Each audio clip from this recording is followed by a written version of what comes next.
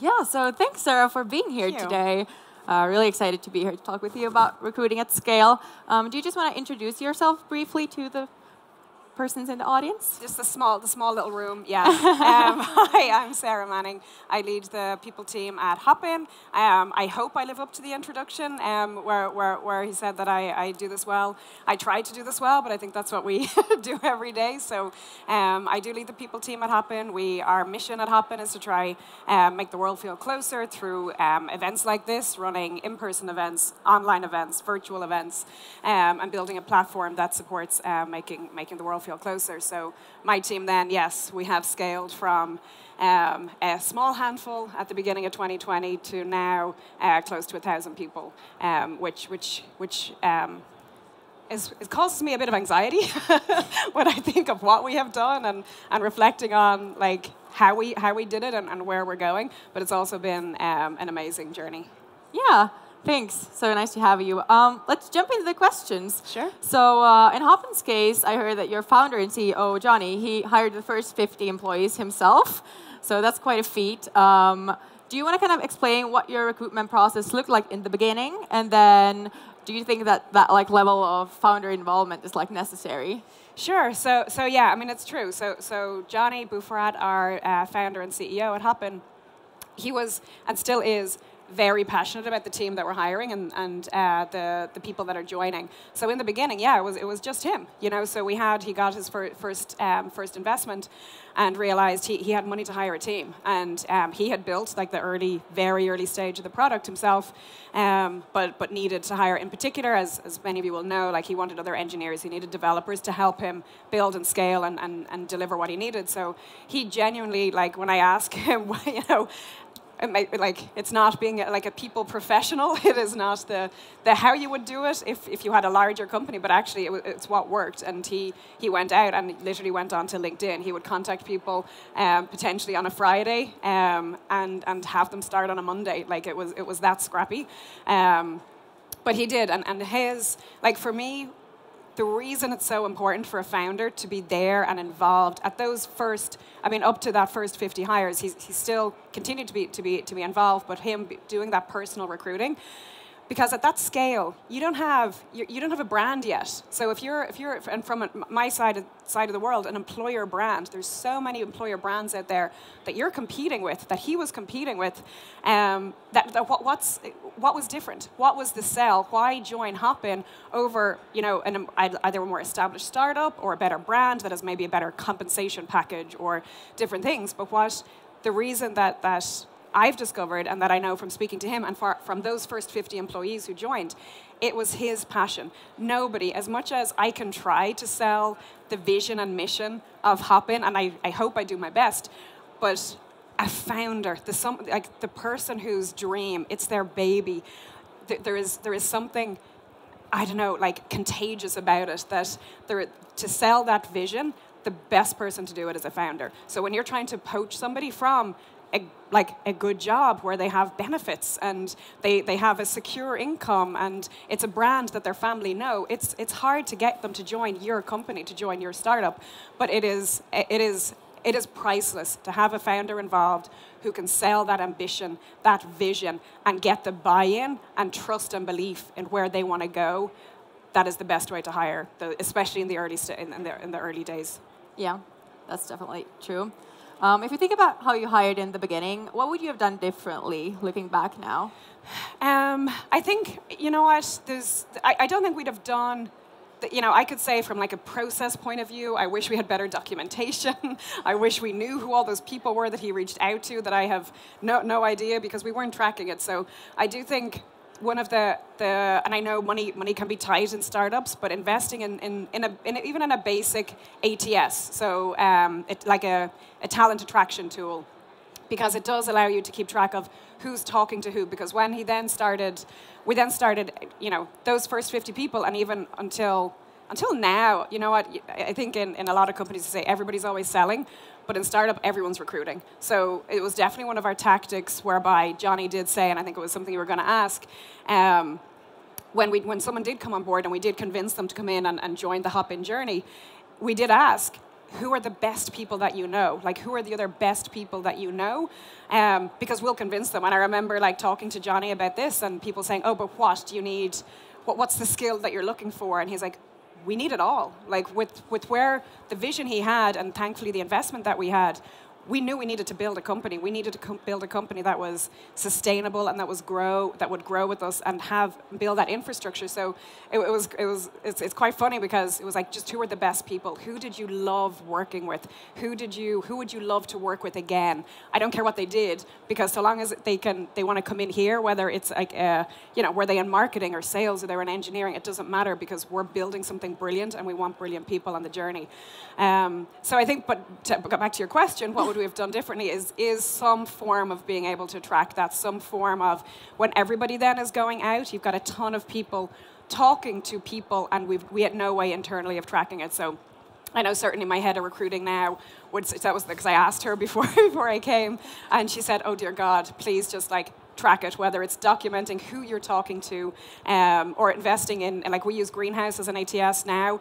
We brought that in actually it's probably in about a year, so we brought that in probably within our first year, and it was one of the best investments that we made. But it doesn't like that, it is like an enterprise level system, but there are others out there, but it is about being able to track who you're talking to so that you do protect, because you are starting to grow your employer brand and you need to protect that brand, and you don't want to look sloppy and scrappy by lots of different people reaching out to the same person. You still want to look like this is a real company and we know what we're doing.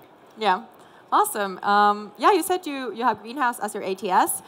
What else has changed? How do you do your recruiting now? I know you recruit like 50 people a month in the beginning of the year. So what's your process like? How do you manage that? Yeah, it's been interesting because we don't want to lose moving fast, and that is one thing. Gosh, if Johnny says to me, like, if he doesn't say to me 10 times a day, yes, we need to focus on building the infrastructure and we want it to be sustainable, but we can't lose momentum. We can't lose momentum in the speed because of the market opportunity that's there and available right now. But we do need to bring in, so that's where he and I have good debates, because I think of things like compliance, and I think of things like, it is like documentation, because we are now a much bigger company. But we're trying not to. So we compromise. So we try not to have a big, lengthy process. It does depend on the roles and the jobs. But right now, Johnny is not central in our recruiting anymore. We have recruiters. So every role has a designated recruiter. That is key. So having one person in charge of the entire process, making sure there aren't multiple different points of contact reaching out, making sure the candidate experience is top priority, and understanding that someone will choose, even if you're selling the company. Like, it's really interesting. When you're in a candidate's shoes, you don't always see it that way. But from a business's perspective, you want to attract the best talent into you. They're judging you, though. They are judging you on that experience, on every single person that they meet. But also, like, what's the gap? Like, or did you leave them waiting 2 weeks with no contact? They're going to go somewhere else. So it's being really mindful of that process. So I think that's the main difference. We've definitely lengthened it from call on a Friday, start on Monday. That has gone. But to try and do it within a few weeks from kind of getting your short list of your preferred candidates, getting them to meet internal people. Having what we call a hiring guide is really key at the beginning. So that's just maybe a tool tip, more so, like a technique, that we would have once the recruiter is assigned the role now. They need to sit with the hiring manager, or if there's going to be, depending on who the decision maker is, work with that person on what is it that we're looking for? What are the questions we're going to ask? What's the process? Like, what is the process we're going to follow? Is it going to be like a quick 2-step process? Are we going to do some type of like tech test? Determining what the process is at the beginning so that you are consistent. You can explain that to the candidate. They know what to expect. And then you're consistent with everybody else, so you're fair also. And you're not changing process in between. So agreeing what your hiring guide is, and then still trying to work through that stages. Don't leave candidates waiting. Respond as quickly as possible and reach your decision informed, but as quickly as possible. Yeah, thanks. I think that's great advice for everyone in the audience. We already kind of touched upon this, but if you think about then how to get good candidates, so I guess a common piece of advice is that people you know from before really are the best ones to hire. So how do you at Hopin source brilliant candidates, especially at a scale? Do you use your current employees' networks for that? Yeah, so like I said at the beginning, it was definitely Johnny saying, tell me who the other brilliant people are, and we've kind of kept that philosophy. I'll caution it in a moment, but generally, yeah, like right now, we are. I say it laughing because we're still so young, but we are more sophisticated. So we have a referral program. So for any internal employee, because they are now, we need everybody selling because we still have a lot of hiring to do, and we still have huge ambitions.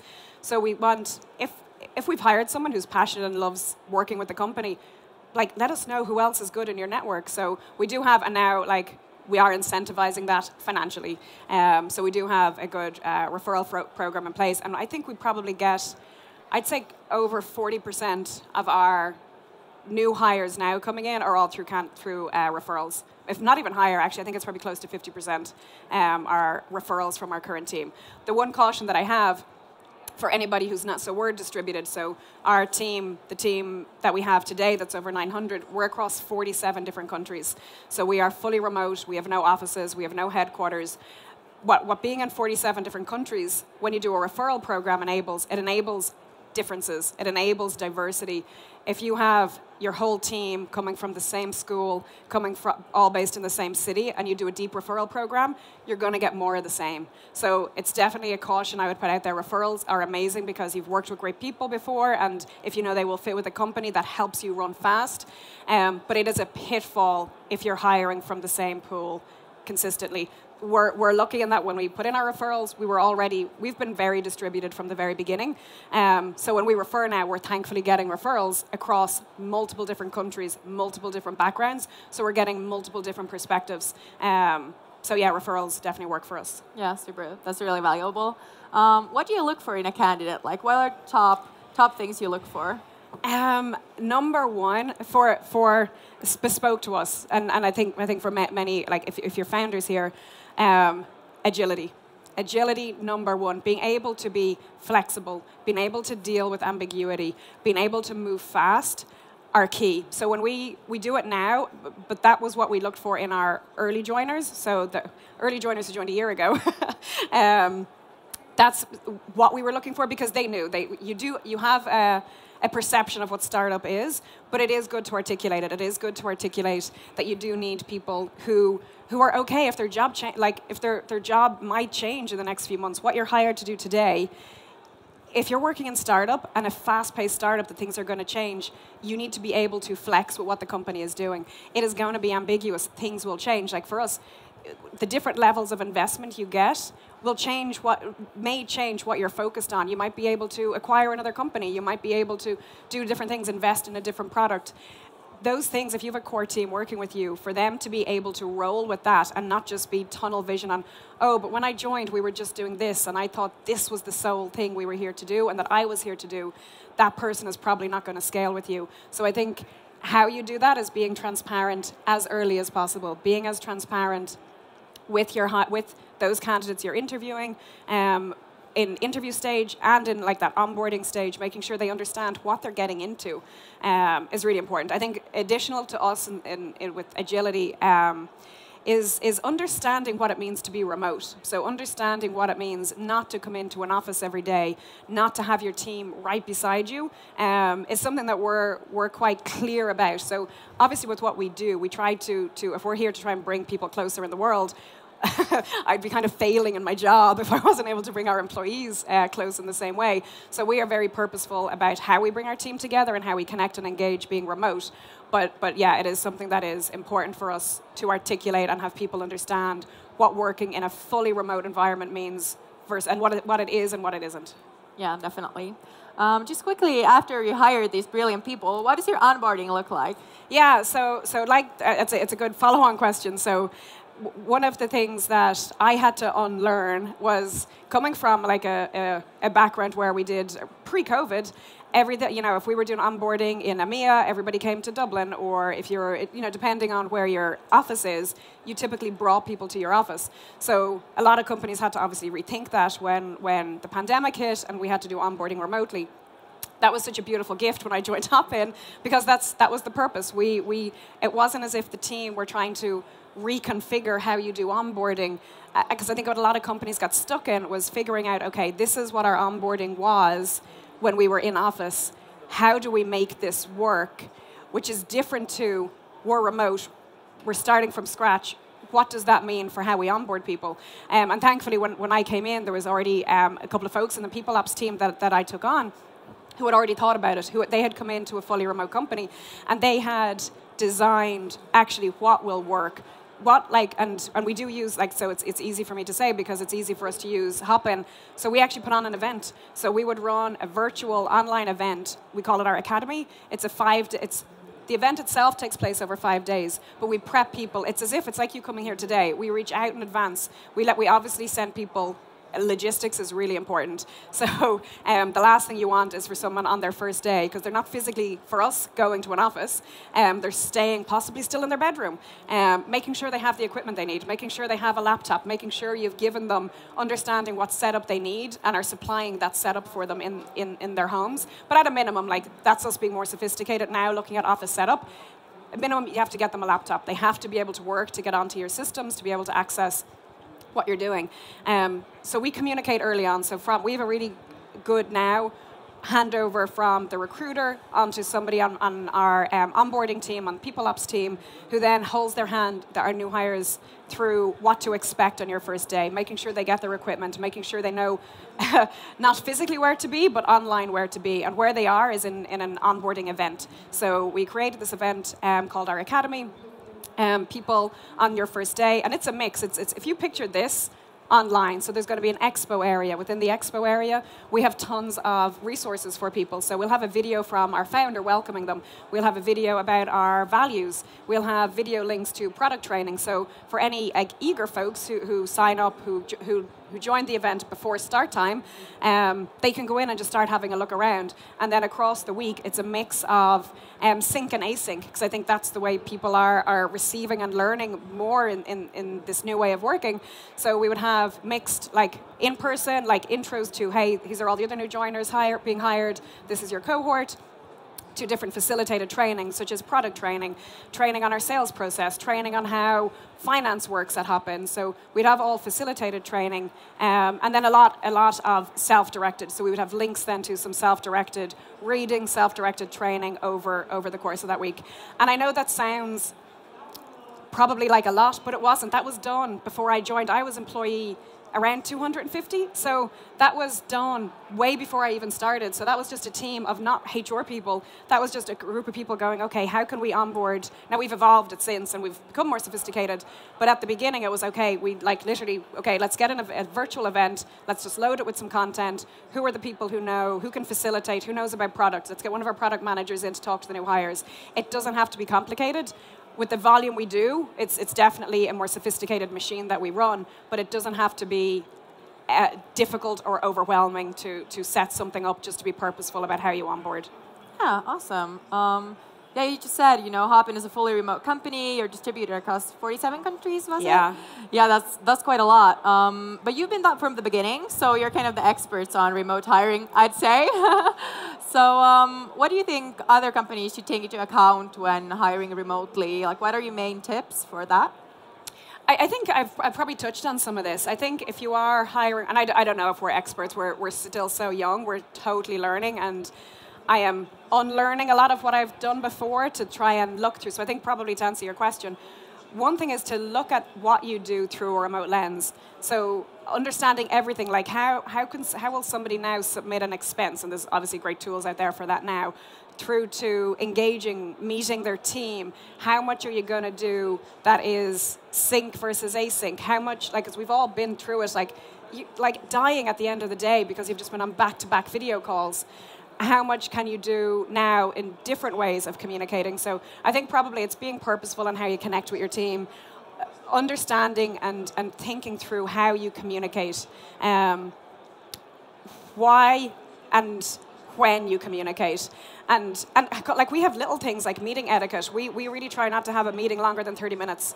We have 15-minute check-ins are really common because it helps you just get to what is the purpose of the meeting, and anything that is shorter than that should be we'll record videos now, so I feel I'm a bit old that my team are all doing it regularly. So instead of hey, can you jump on a call? They're sending me a quick Loom video or a StreamYard video that they've just recorded themselves. That's a 5-minute update on something. So I think being aware of how people consume information, how people connect.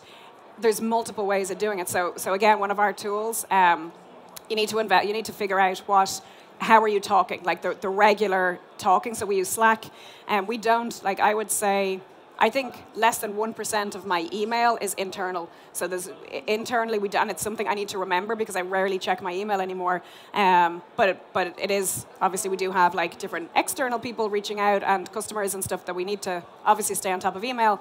But Slack internally for us is our main means of communication instantly.